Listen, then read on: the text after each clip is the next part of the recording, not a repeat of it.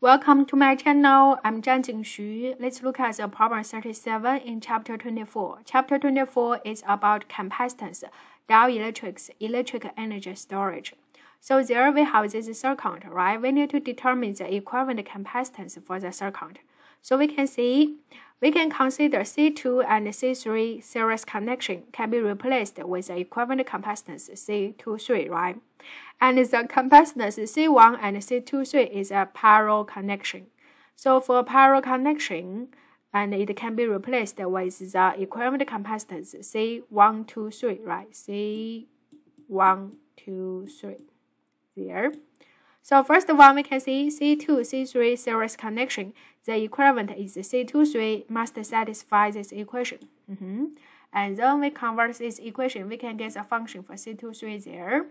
And then we find this capacitor C1 and C23 parallel connection. So the equivalent C123 is C1 plus C23, right? Input C23 inside, we get a final answer there. So the part A is done. We look at the part B. Now it gives you the quantity for C1, C2, C3, and the voltages V at there. Ask you to find the charge on each capacitor. So at the very beginning, we can input C1, C2, C3, and then get the capacitor equivalent capacitance C1, 2, 3 at there, right? You get the answer there. Now you can see the charges from the point A to point B. We can consider it as Q1, 2, 3, right? It is equals with Q1 plus Q2, 3, right? Because there is a parallel connection, so Q1 must plus Q2, 3 equal to Q1, 2, 3, right there.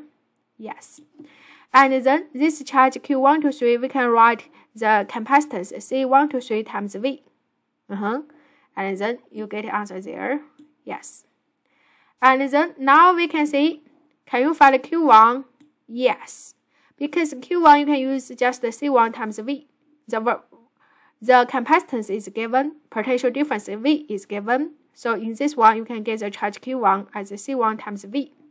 Input these quantities, you get the answer there. Now you can see in this function, Q1, 2, 3 is given, Q1 is given, so very easily you can get Q2, 3, right? Q2, 3 equal to Q1 equal to Q3.